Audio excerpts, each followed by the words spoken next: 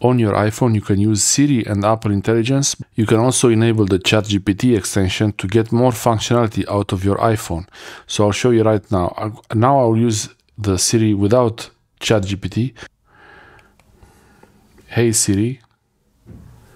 Okay, what's the weather today? Should be sunny today. Daytime temperatures will hover around 26 degrees with overnight lows around 16. Okay, so it's doing this while it's locked. The phone is locked. The iPhone is locked, but the Apple Intelligence and Siri, it's still working. So Face ID, okay. Hey Siri. Hey Siri, okay. It's a bit slow sometimes. Can you set a timer for 3 seconds? And it's gone. Hey Siri. Can you set a timer for 3 seconds? Okay. Okay, so hey Siri, what are the best functions to use with ChatGPT and Siri? Okay, ask Siri to compose a poem. Okay, can you compose a poem? Or I changed my mind. It failed. It quit. Hey Siri, can you give me a list of gift ideas? Yes, use ChatGPT. I'll try not to press the button.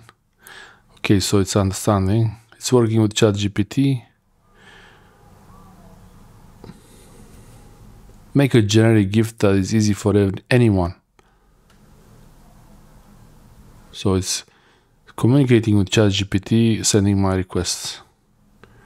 Gift cards, cozy blankets, aromatic candles. It is from ChatGPT, so I think that's not too bad. So, hey Siri. Hey Siri. Can you get a list from ChatGPT with the most interesting events that happened in the last 10 years for science? ChatGPT asks, could you clarify which time period or type of events you're interested in? For example, historical events, recent news, or specific topics. Science breakthroughs in the last 10 years. You can schedule messages to send later in the Messages app. What? Yeah. Okay.